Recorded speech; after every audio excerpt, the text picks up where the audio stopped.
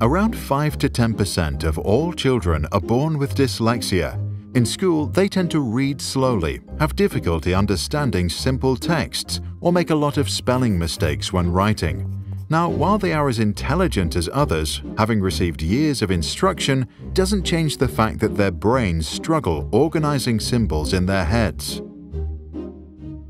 Minds of children with dyslexia may switch numbers when reading, swap letters as they appear, or skip words when writing. Some see their handwritten letters backwards, and others struggle with grammar rules.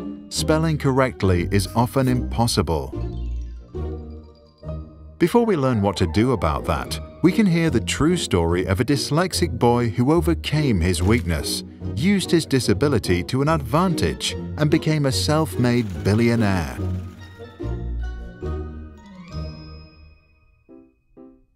Once upon a time, there was a boy named Ingvar. He grew up on a small farm. Ingvar's grandfather died after realizing he could no longer afford to pay the mortgage. But the grandmother's dedication and hard work saved the farm, and the boy learned that perseverance can lead to a better life, and a better life he wanted. But when Ingvar started school, he struggled, and at one point his father told him he would never amount to anything. What nobody knew back then was Ingvar had dyslexia, inherited from his ancestors, just like the color of his hair. Regardless, he didn't let his problems get him down, and at age 6, Ingvar started selling single matches to his neighbors. Soon after, he asked his aunt in Stockholm to send him matches from the wholesale market. Ingvar then split the boxes into smaller packages and resold them at a greater profit. Seeking his father's support, the young entrepreneur soon reached an entirely new level. By the age of 10, Ingvar would cross the neighborhood on his bicycle, selling fish and pencils. At 14, he sold belts, watches, and wallets stocked under his bed at his boarding school. In 1943, when he was 17 years old, his father helped him to register his company. He named it after himself, Ingvar Kamprad, plus the initials from the farm and village he grew up in. Expanding his line of furniture, Ingvar soon had trouble dealing with the product codes. To help him overcome his weakness, he created a system where he, instead of numbers, gave names to each object. Tables were named after places, garden chairs after islands. Now, Ingvar was able to remember and visualize each product. By making shopping memorable, IKEA became the world's largest furniture company, and Ingvar Kamprad one of the richest men in the world. But not all children are as lucky as our protagonist, and some need our support. To help children with dyslexia, we can strengthen their speech perception, which children begin to form at about 6 months old when they start to pay attention to the sounds of spoken language. This usually happens as they focus on the movements of their parents' lips to link visual with auditory input.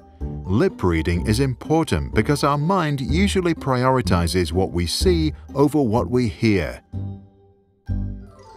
Children who were raised with little to no exposure to one-on-one conversations can have problems connecting auditory inputs with lip and tongue movements. Some may not even realize that it takes a completely different mouth, tongue, and lip movement to produce letters as similar as B and D. They lack what's called phonological awareness, and if they are also dyslexic, they have it especially hard. Practicing phonological awareness can help children train their minds to understand their own mouth movements, sounds, and word structures. Hence, professional therapists often focus first on the basics, such as speaking and listening. Only later do they move on to the more complex forms of communication, such as reading and writing. By the way, in Finland, children learn reading at age 6 or 7, and only 4% are diagnosed with dyslexia. Kids in the UK start school at age 4, but the National Health Service estimates 10% to be dyslexic. Later, Finnish students rank top as the world's most literate people, while British pupils rank somewhere in the middle. What are your thoughts about and experiences with dyslexia? Did your teachers punish kids for making spelling mistakes, or did they try to help them? Share your thoughts in the comments below. To experience phonological awareness yourself, do the famous McGurk effect experiment. It demonstrates how our visual perception beats our auditory one and shows the importance of one-on-one conversations. Links are in the descriptions.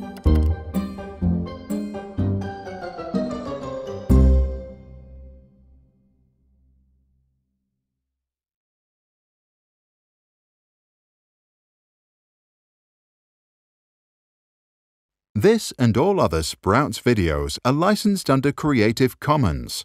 That means teachers from all around the world can use them in classrooms, online courses, or to start projects. And today, thousands already do. To learn how it works and download this video without ads or background music, check out our website or read the description below. If you want to support our mission and help change education, visit our Patreon. That's patreon.com/sprouts.